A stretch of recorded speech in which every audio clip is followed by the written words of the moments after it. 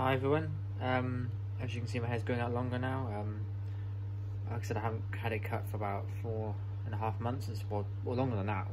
It's half a year basically, since July.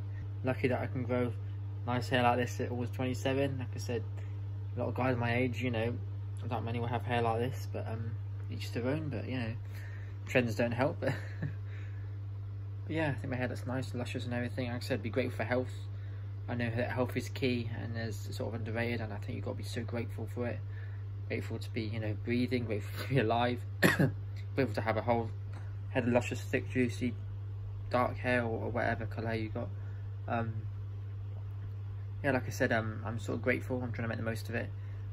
But yeah, hopefully warmer wet climates come soon, and I just can't wait till summer. Like I said, I've got this lovely dark hair for, you know, for the summer. I might as well colour my hair blonde in winter. I mean, it's kind of a bit mental, isn't it? I don't know, whatever, I'm just joking, but I'm just saying, you know, yeah, like I said, I think the clean shaven look goes with this. I'm happy with it. It's quite nice. Yeah, I think the clean shaven look sort of goes with it. I think it does look quite nice.